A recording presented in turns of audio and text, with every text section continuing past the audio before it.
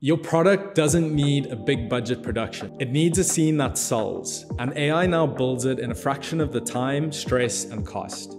I'll show you the exact Flora workflow I use to place any product in a believable scene, then kick out video, start to finish in minutes. You can not only use this for your own brand, but you can also use it to find clients who are looking for AI creatives to develop product photography. I've been doing this myself in my own one-person studio, working with clients who pay me anywhere from a few $100 to a few $1,000s per project.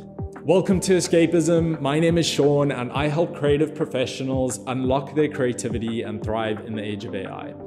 If you want to stay up to date with everything going on in the world of AI creativity, head to escapism.ai and sign up for my free newsletter. So with all these new tools coming out every week and every other week, there's a best model for this, a best model for that.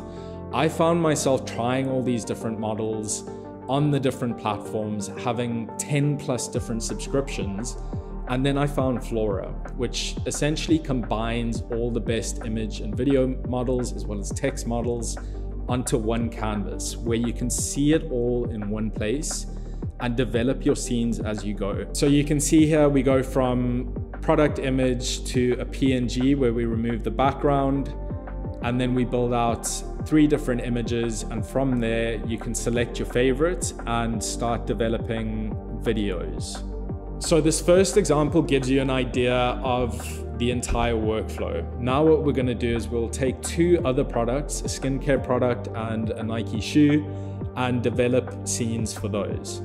So this is exactly the workflow that you would use. So as mentioned, if you want to remove the background of an image that you have, specifically a product image, you can create a new image node and then scroll down to remove background. And then you hit generate and it produces this PNG. So from here, we want to drop this product into a specific scene. So we're going to create a new image node. And in fact, I'm going to create 3 image nodes. And you're going to add a prompt here. So I've already done this within ChatGPT. And I've got the skincare bottle. I want to put it into a jungle scene. So how I did this with ChatGPT, I voice noted it, asked it for a detailed prompt based on this image that I had in my mind, which resulted in this prompt. So we're going to drop that in there. I'm going to choose a couple of different models here. So we're going to start with Flux Context Max, which I feel is the best model for image photography or product photography. But then just for safe measure, we're going to create 2 new image nodes. You can literally just copy and paste it. And what we're going to do here is select different models. So we're going to get Nano Banana for this one, and then we're going to use Seedream, which is also an incredible model. And in my opinion, even beats Nano Banana.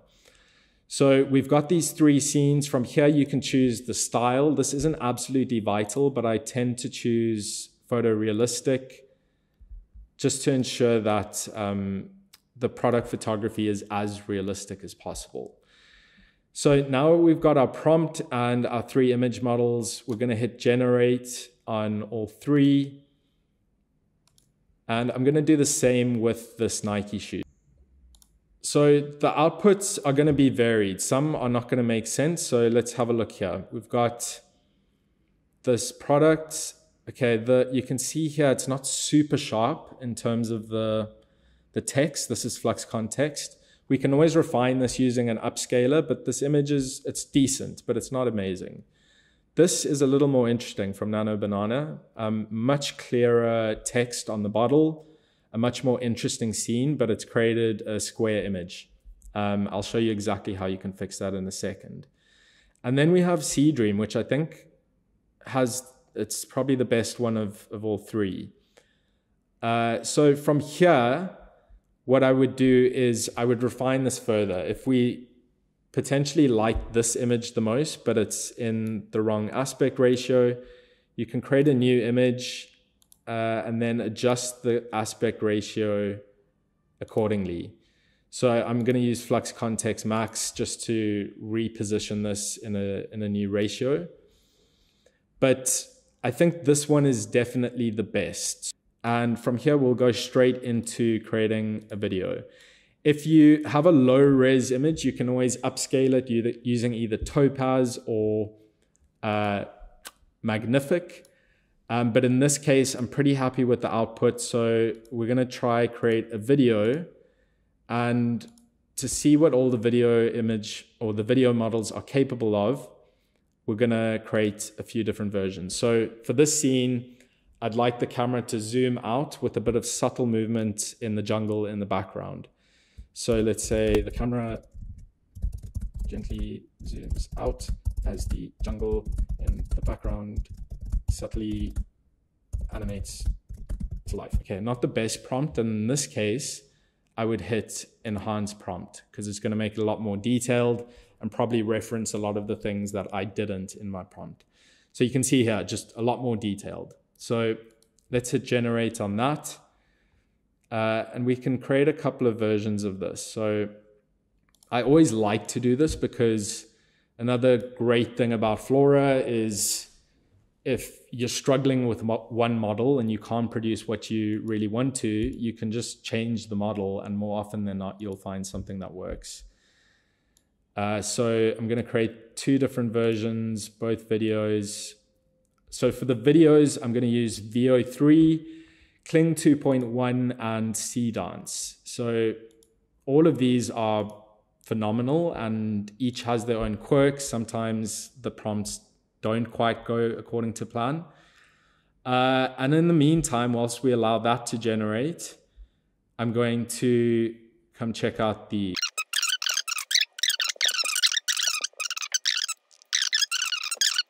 and then let's see what VO3 has come up with here. Okay, there's a couple of weird little bits here. It's a good start, but it's not perfect. So let's try run this with Kling and Seedance and see what they come up with. So it's an iterative process. Oftentimes you could create many images trying to find what works and you get stuck. The key is to get better with your prompts and iterate one bit at a time until you get the exact type of shot that you're looking for. Okay, you can see how this can be frustrating at times. You're not going to get the perfect image each and every time. I don't know why it's made it completely green, but this here is good enough. For the sake of this tutorial, we're going to run with this image from Nano Banana, and then we're going to create videos. So for this one, again, I'm going to hit enhance prompt. And at the same time, let's copy. It's always best to copy and paste these before you hit generate, because once you hit generate, you can't copy and paste until it's completed. Okay, so let's choose Kling. And you can try any of these models. All of them are capable. I've just found through many months of experience that at the moment, these three are the most reliable in terms of getting the output you're looking for. So we can hit generate on all three of these. Okay, and finally, we can see Kling's version here. It's changed the color of the shoe. That's not good.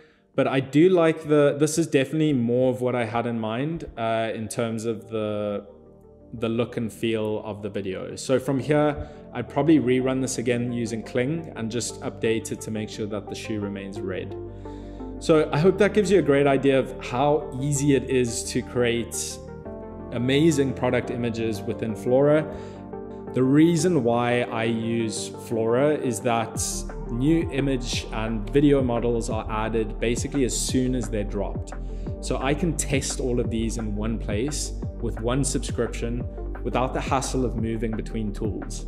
Flora is my go-to tool, and it's allowed me to cancel about 8 other subscriptions to AI creative tools and build all of my creative work in one space. I highly recommend it for anyone who's looking to take their AI creativity to a professional level. If you want a step-by-step process of how to do this within Flora, check out the article linked in the description, and I walk you through each and every element that you need to do to get to the end result. If you want to level up your creative workflow and give Flora a try, check out the link in the description to get 25% off. I hope this was useful and thank you for watching.